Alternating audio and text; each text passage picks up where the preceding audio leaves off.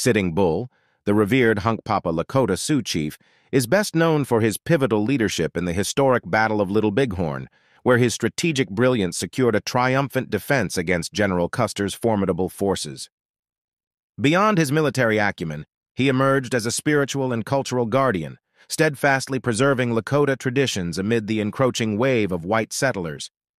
Sitting Bull symbolized unwavering Native American resistance, vehemently opposing U.S. government policies. He championed Native rights, advocating for their welfare through travels to various reservations and even participating in Buffalo Bill's Wild West show.